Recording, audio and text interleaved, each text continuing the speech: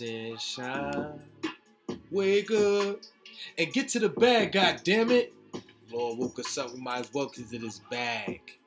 Now, it's the one and only Vinciano the Prince. And I'm back. Another Get to the Bag podcast, movie / show review. Now we got a lot to talk about today. So, without further delay, let's get right to it. Quarantine USA, I don't know what day it is. I think it's day 7. For some people, it may be, day 12, day 13. But we gonna get right to it, all right? So, what we going over today, we'll be going over first this movie on Netflix, all right? Now, this movie is pretty much brand new. Like, look at some of the information on it. So we're talking about the movie is called The Platform, okay? The Platform, and a little bit about this movie is it's a 2019 thriller / fantasy, and it's based in the future where prisoners are held in a vertical cell and they watch as inmates in the upper cell feed on food as the food goes down floors from floor 0 all the way to the lowest floor. And there's a lot of floors, like hundreds of floors. Now, the base language of this is Spanish, but they got the English voiceover. So, you know the vibes with that. So let's get a little slideshow popping so you can see what it is looking like. So this is what the platform's looking like. And now this movie is interesting, right? So I can say this movie caught me by surprise. I just was like, hey, let me watch it and see what's going on, you know? So out of 5 stars, I gotta say, this is definitely a solid 4.5 for me. Rotten Tomato gave it 84%. It's got about like a 7 out of 10 on IMDb. I mean, it's pretty much 80% people like this movie. A lot of people pretty much liked it from what I'm seeing on the reviews. The initial release was February 21st, 2020 in Taiwan. Interesting. Now, it did win some awards. The Goya Award for Best Special Effects and the Gotti Award for Best Visual Effects. So it got some awards. The director, Galder, oh man, I can't pronounce his last name. It's so exotic. This dude Galder, he had a lot going on in this movie. It kind of throws you into what's going on with the main character. Okay, now the main character is interesting because unlike other people that are in this prison, he voluntarily went in to get some sort of degree, to my understanding. Now, I don't think they told him everything that had to entail in getting his degree, because he goes into this platform with all these levels, and quickly he realizes that it's not what everything seems to be. Now, he has to do 6 months, okay? He has to do 6 months. His name is Goran in the actual movie. He has to do 6 months, and then he would get some type of degree, diploma of some sort, maybe like a doctorate program, right? Now, he's in there, and while he's in there, you know, he's cellied with this old guy, right? Now, he's cellied with this old guy, and the old guy, he's kind of creepy and eerie, but the old guy lets him know what the game is. Like, listen, the food comes from the top floor all the way down, and the food comes down and it's just all over the place, and he's like, oh, this is disgusting, we just eating off all these people. He's like, boy, you better get in where you fit in. And so he gets to eating, and then when he gets to eating, you know, he's like, damn, so this is what it is? He's like, yeah. And he's like, each month they go to sleep and then wake up on a different floor. So that's the premise of the movie. And so where they were at was a solid floor. And he was like, we better eat now, because if we go in the lower floors, it's going to be different. Now, I'm not going to give it all the way away, but I will say this movie is deep, because it's more of a, I see it's like a social experiment they try to do to prove just how corrupt and greedy and just out for ourselves we are as human beings. And at this time of crisis, I think, you know, sit back, it makes you think, it's engaging. Definitely crazy the way the whole thing planned out and how it ended. That's why I'm giving it such a high rating, 4.5 stars. The only thing that wouldn't really make this perfect 5-star for me is that you know, there were elements of the movie that I think were great. You know, the special effects was cool, the premise was cool. I just would have liked to see a little bit more. I can say that there was an adequate action, but I would like to say maybe a little bit more action and a little bit more explaining, because I feel like they had such a good plot. I feel like they could have elaborated even more with it. So that's one of my little critiques that I think would have took it over the top to be a solid five stars. But the platform definitely stamped by your boy Vinciano the Prince. Okay, if you want something that's gonna make you think, if you want something that's gonna make you feel like, you know, like just like out of the norm, okay, kind of sci-fi, and that's gonna make you like put a chill in your spine and make you think about what's going on in the world, the platform is definitely a good joint just for you. It's something that's you know, I wouldn't, you know, definitely gonna watch with kids and nothing like that, because it definitely take it there. But you know, at the age appropriate, of course, it's definitely lit. So the platform get a 4.5 from your boy Vinciano the Prince. One of the highest ratings I got so far. I got about two other shows that got just as high a rating, but we ain't doing those today, so I'm gonna hold off on that. Moving on to the next show. Okay, and this show I actually just finished binge watching last night, and this is an interesting show. Kind of came out of nowhere, right? And it, you know, Netflix has been dropping stuff crazy, like left and right. And so this show, it's called, and this is more family friendly. Everybody can watch it.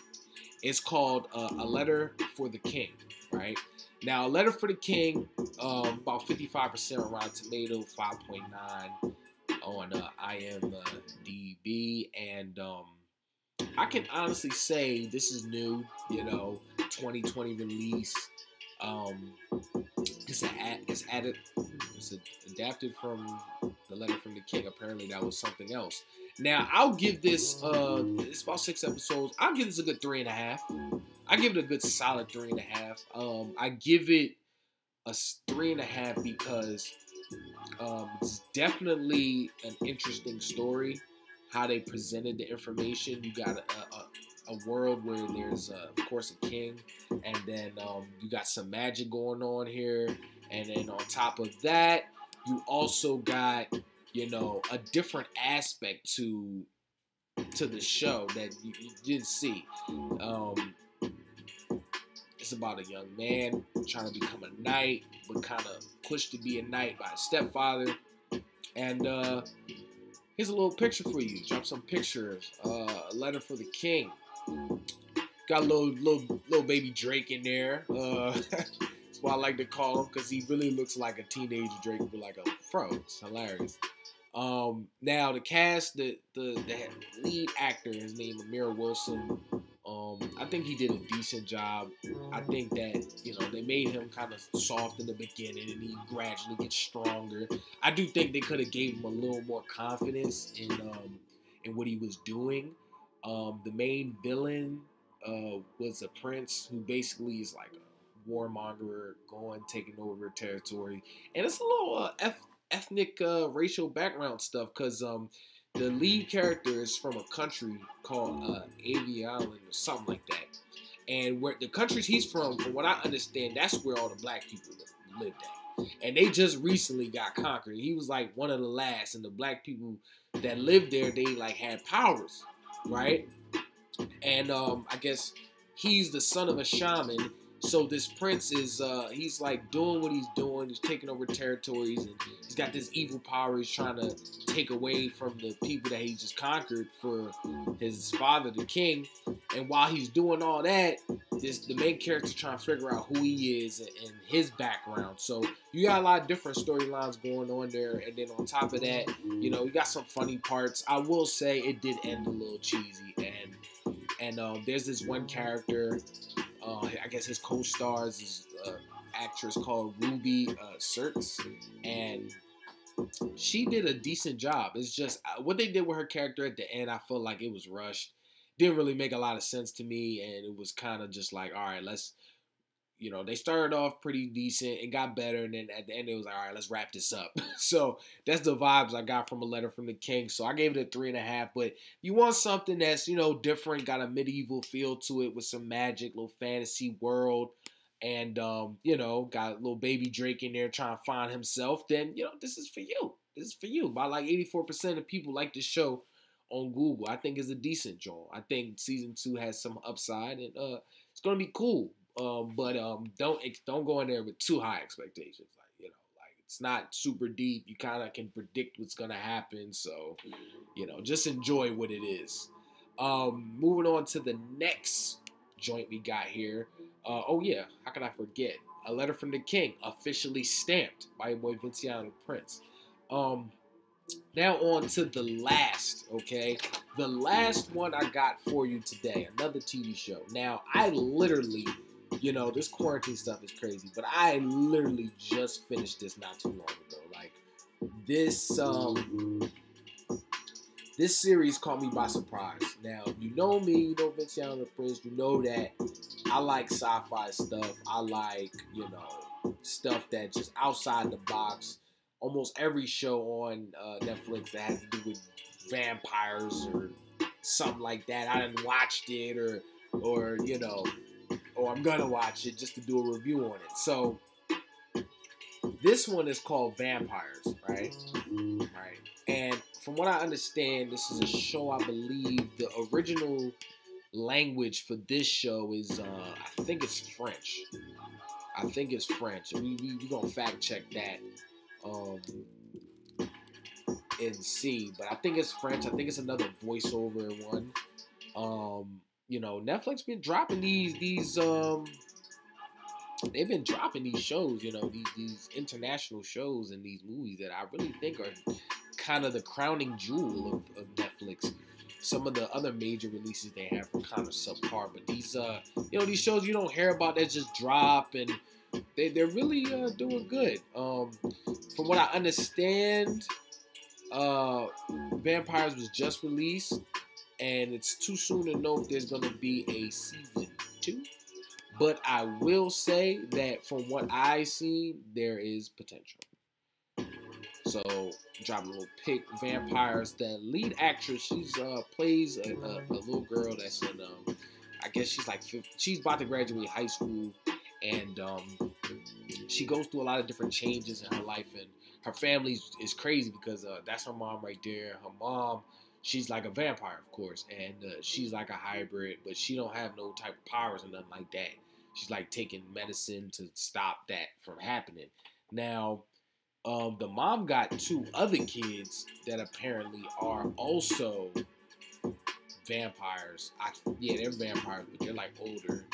And then she has another kid who's like, the opening scene is like her bugging out with him at this like vampire lair, going crazy because, you know, her husband goes missing and stuff like that. So it's about this family that's just all over the place, like living, like, you know, when you see vampires, we always think of, oh, you live forever, you drink blood, you're powerful, it's just, you can do whatever you want. But this show really shows how the vampires are living, and they're living crazy, like, you know, and there's a community they all have to be a part of, and if they're not a part of it, it's hard for them to just do anything because they want to be exposed, and they're also not as strong as, you know, you see in the movie. They're just really people who drink blood. Like, they got some extra strength, but it's not, like, they're not overdoing it. Like, they're not overdoing it. You know what I'm saying? Nobody's flying or turning into magic and stuff, how they be doing it on Dracula.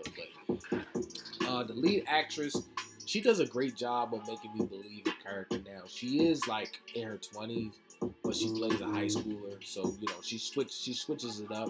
But this actress, I bought into it. You know, I liked what she brought to the table. even though I didn't really watch it in the natural language. I like what she brought to the table, and on top of that, you know, she definitely is not an eyesore. Definitely very, very cute. And I had to look up and see when she was born. I'm like, hold on. I know normally they get older people play these high school kids, but I'm like, wait, let me see how old she is first before I start talking about this actress. And I was like, oh, all right, 1996. I'm like, all right, cool. Yeah, yeah, it's nice. So she definitely has some potential. I am not going to lie. She definitely has some. She definitely has some potential. So I will say that. I will say that this vampire show, it gives you suspense, it gives you the horror, it gives you some background story. I like the background story with the vampires. They made it where it was more of a plague, and then some people died and some people didn't. And those who didn't just became vampires. I'm like, okay, that's a little more believable than how they normally do these things. So I definitely appreciate that. So Vampires is definitely a good joint. Another English voiceover. I mean, dang, I feel like I gave y'all 3 international. Well, A Letter from the King's more American, but I gave y'all 2 different international type, movie and the show, and then I gave you A Letter from the King. So, I mean, check those out. Let me know what you think. I really do believe that, these shows will probably, the platform was just a movie, and it was a real good movie. And I think these other 2 shows will probably see season 2s because A Letter from the King was decent, and then Vampires, I give Vampires a solid. I give Vampires a solid 3.5. I give it a solid 3.5. And why do I give it 3.5? I like the story. I liked what they were doing with the plot. The acting was cool. It wasn't top notch, but it was cool. You always kind of gotta take away a little bit from, when you're watching it in the English over. You're not really watching it in their actual language, so that takes away from it too. And then on top of that, I do think that it had a good flow. It took you through the whole vampire life, and then the life of a young girl going through these changes. Now, I will say I didn't give it a 4 or 4.5 because, there's definitely times where I'm watching this and it loses me sometimes because some of the characters do some of the dumbest things. Like, for example, like I'm just gonna say, like the mom has a lot of kids and they all grown. There's this one brother who's like the sister, but he don't got he's not a hybrid as far as be like a vampire. He's just human to my understanding. He does a lot of dumb moves in the show that just makes me I just be like, bruh, the fuck was you thinking? And there's a lot of other little moves that I be seeing that just don't make sense. They just be dumb. So I think that a little more character development also could be good. And then also, I'm not gonna say who, but they definitely killed a character at the end of the season that was one of my favorite characters. So I was just like, oh, y'all drawn. I'm like, y'all drawn, man. Come on. Out of all the characters that could have died, y'all kill him, and he was one of my, one of the guys I liked in the show. So I was just like, dang, that's kind of sucks. So even if it does come back a season 2, you left. I gotta just deal with what's left, but I do think it still has upside. Netflix does good with these shows, these type of shows they have where they're sci-fi and then they're mixed with a thriller and then they got a little love plot. And one thing I will say that even though it is a 3.5, and I give it that half because the romance in that show, it wasn't cheesy. It wasn't I could believe it, from because she's kind of pulled between 2 different type of guys. It's like a vampire guy and a regular guy. You'll see it if you watch it.